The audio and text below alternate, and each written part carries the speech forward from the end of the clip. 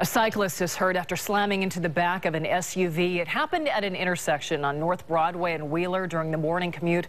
KOIN Local 6 reporter Chad Carter shows us what happened. The crash happened just past 6:15 this morning during the heart of rush hour. Police say the driver of this SUV stopped to make a right turn onto North Wheeler, properly yielding to a cyclist behind him.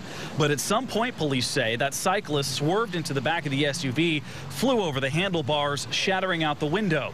While police say it appears no one was in the wrong this time, those who ride and work nearby say it's nothing new to see problems at this intersection. And I've seen wrecks here. I've seen broken collarbones. I've seen other accidents.